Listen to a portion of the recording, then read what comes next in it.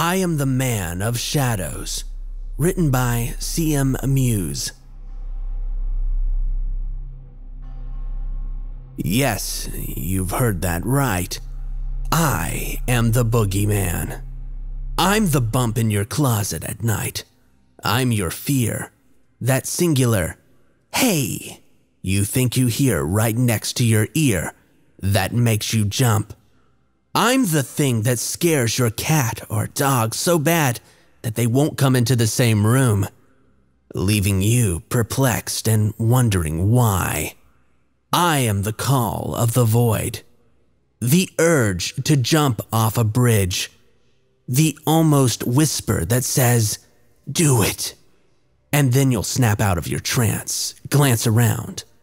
You'll wonder, who said that? And I'll be standing next to you. Now, you won't see me, but I'll be standing there, I promise. And for the most part, I mean you no harm, really. Living among humans for as long as I have, well, you've begun to grow on me. Humans are such fascinating creatures. They wonder for the when. They work for the future. You plan for the existence of one of your own, to birth them into this strange, amazing planet.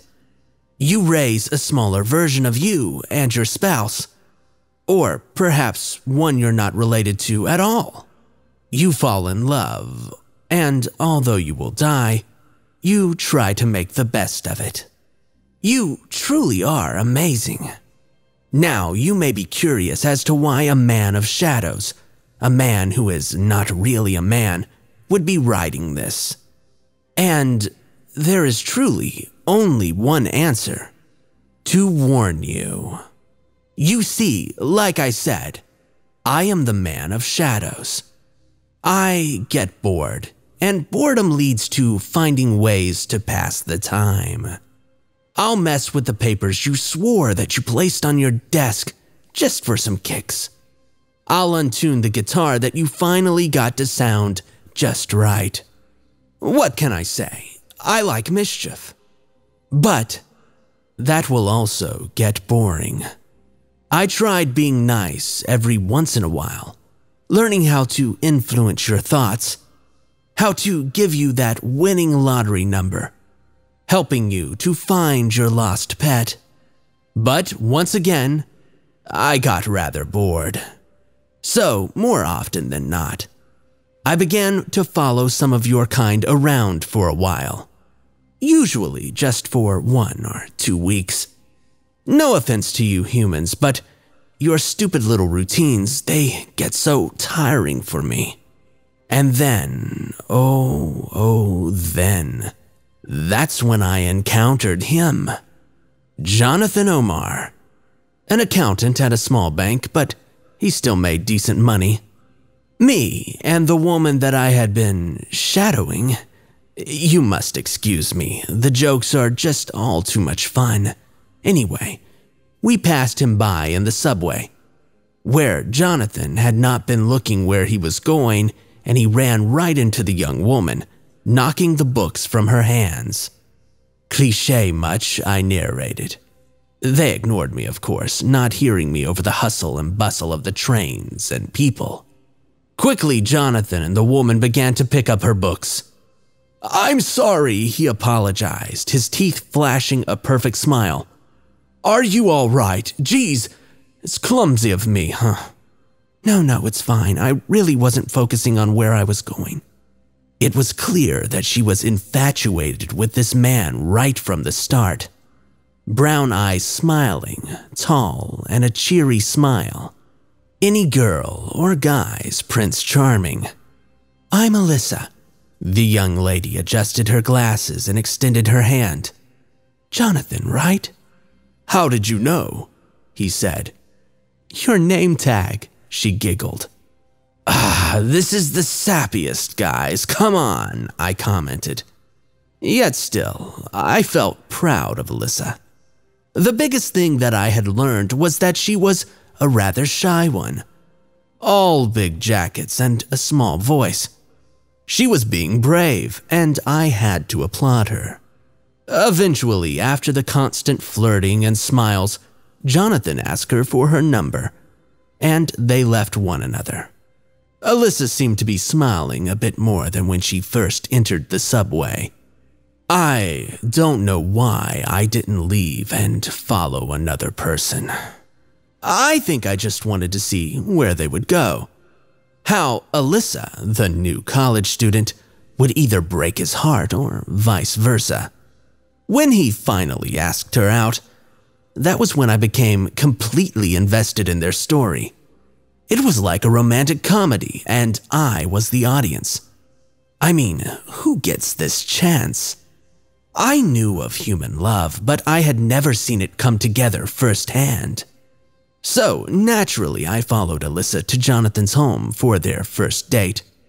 I sat in the car all the way there, listening to Alyssa's questionable choice of music. But I do have to say that I did bop my head a few times to Beyoncé. And may I say, it was the best first date that I've ever seen someone pull off. Or at least the first half. Jonathan was a complete gentleman. Alyssa, a polite young lady. It was small smiles, kind looks, and no basic, "So, what do you do for work?" Because, I mean, come on. Why is that your interest? But still, like I said, this whole time I was proud of Alyssa. She was breaking her comfort zone for love. It was the purest form of anything I've seen. But then came the end. I began to sense it when Jonathan's smile stopped reaching his eyes. Altogether, he seemed to become plastic. His hair seemed all too perfect all of the sudden. His basic suit seemed to smell sickeningly sweet. "Well, I'll be going," Alyssa said as she smiled gently, brushing some non-existent dirt from her light blue shirt. "Why, come on and stay a bit longer. At least try some more of my cooking." "Jonathan, you know, midterms are coming up soon and I can't fail," she said. "Oh." And just like that, the man who seemed kind and all too perfect began to get a bit touchy, placing his hands on Alyssa's hips and pulling her close. "Hey, buddy, don't you know what no means?" I said, beginning to feel protective of the girl who couldn't hear me. Even though Alyssa protested, he still held strong. The atmosphere dropped like a stone from a ledge. "John, you're hurting me." Alyssa grabbed his hands, trying to pull his hands off her. He stopped smiling. I didn't think that the romantic comedy would stop and become a horror show. After the struggle and the fighting, and my relentless screams that no one could really hear, just barely a no in the background of the sound of a snapping neck, Jonathan's suit lost the sickeningly sweet smell, and her blood was all you could smell. I could do nothing but mourn as I watched blood flow freely from her mouth. And finally, the light fade from her eyes. From the eyes of a young lady with a bright future. Someone who was meant to be loved and cherished and peacefully pass one day when she was very, very old. And she had lived her last moments in fear, thrashing and fighting, being scared, terrified, with no one to comfort her in her time of greatest need. I don't know what broke inside me or what helped break the wall between me and the human world, but Jonathan all of a sudden was looking at me, right at me, and I looked right back at him. And when he began to scream, "Help, monster!" I knew what I needed to do. You see, this is my warning. I may be your silent fear, your urge to jump, your bad luck, but maybe your good luck as well. But I'm also your karma, so... Lewis Wellings, an axe murderer that terrified Alaska, was found sobbing on the ground and was later put in an Alaskan mental hospital for PTSD and treated for the loss of his arms and legs. Amber Arbuckle, a psycho who had a knack for killing, was found hanging in her living room by the FBI raiders who she called, exposing her location. The note she left simply said, shadow, shadow, shadows, shadow, over and over and over, and then finally, I'm sorry. And Jonathan Omar's remains were found 7 years later. The only way they were able to identify the sludge of his remains was with the smallest of skull fragments. And while I know that none of these deaths will bring back the kind young lady with a smile in her heart and kindness in her eyes, it will sure make me feel a lot better. You see, even when you think you're unstoppable, that the police can't track you, that you can cover your tracks so well that you might be a shadow yourself, I promise you're not unstoppable. Because, quite literally, I am your worst nightmare. So, like I said, I don't want to hurt you humans, for the most part, but I will. So you better watch yourself.